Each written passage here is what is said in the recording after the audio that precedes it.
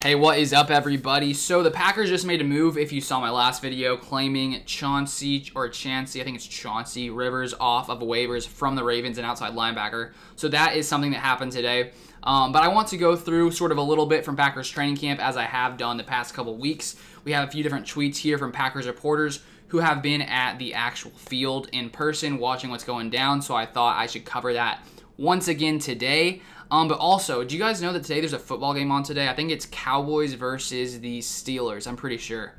I heard that was coming up soon. I didn't realize it was actually tonight, so I may actually watch some of that. I may potentially watch that. I do have a fantasy football draft tomorrow, so I got to study a ton tonight. So maybe I can multitask and do both of those things. But anyways, now on to the information you came to see. So starting off, we have this tweet from Ryan Wood. He says, really good one-on-one battle between Elgton Jenkins and Rashawn Gary. Jenkins handled Gary's speed rush on first rep, but Gary came back with a bull to win the second. Two athletic studs here. I mean, that's a pretty solid matchup. Elgton Jenkins is a boss. Rashawn Gary is a boss, a beast. They're both beasts, so two beasts going at it. It's pretty sweet. Now moving on to another tweet from Ryan Wood. He says, Eric Stokes has taken his lumps against Aaron Rodgers and Devontae Adams in camp, but he just won a rep there. The rookie covered up a good route nicely down the left sideline. Nowhere for Rodgers to place the football. So that's good news for Eric Stokes. It's not all bad for him facing Aaron Rodgers. At least he has at least this one play here. I'm guessing there are more that he did well on,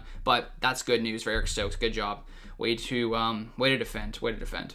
All right, next one. We got Tom Silverstein says, cornerback Jaire Alexander getting snaps in the slot.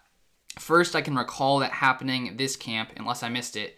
Jackson and Stokes outside. So Jaire Alexander getting to play in that like star slot position that has been talked about in Joe Barry's defense. I remember reading somewhere that last year Jalen Ramsey played a little bit in that position as well. So maybe Barry wants to use Jaire Alexander in that position at times. Because I think I remember for one of Joe Barry's press conferences, he basically said he likes to use lots of people in that position, sort of maybe mix them around sometimes. So maybe sometimes Jaire will be the guy in that area. So something interesting to point out. And then we have some more Jordan Love news, which people tend to like. So first off, from Wes Hodquist, he said, few nice throws from Love in team.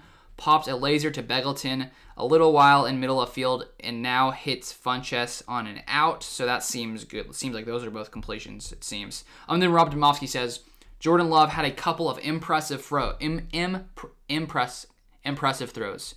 Yeah, that's how you say it. A tight window crosser to Reggie Beggleton and a good placement on a sideline out to Devin Funchess. So I think that was the same thing Wes Hodquist was saying. But earlier threw a duck on a deep ball. That's not good. We'll hear from Love the first time in camp after practice. And then we have one more about Jordan Love. Matt Schneidman says, undrafted rookie safety Christian Uphoff picks off Jordan Love on a dead duck deep ball down the middle during team.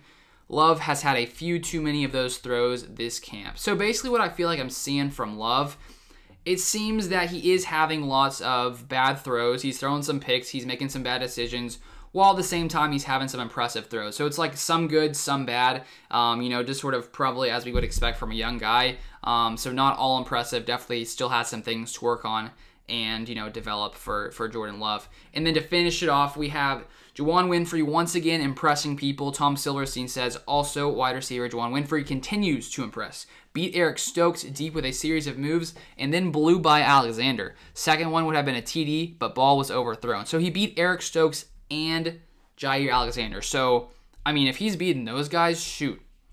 He maybe should be on this roster. I don't know. We'll see. We'll see. But those are all of the biggest things I sort of saw today from Packers training camp. And if you want to stay up to date with all things Packers, make sure you guys subscribe to the channel. We're getting close to 10,000 subscribers, which is awesome. I do appreciate all you guys who watch these videos, subscribe, have your notifications on, all that kind of stuff. I really do appreciate it. But that's going to be it for today, and I'll see you guys in the next one.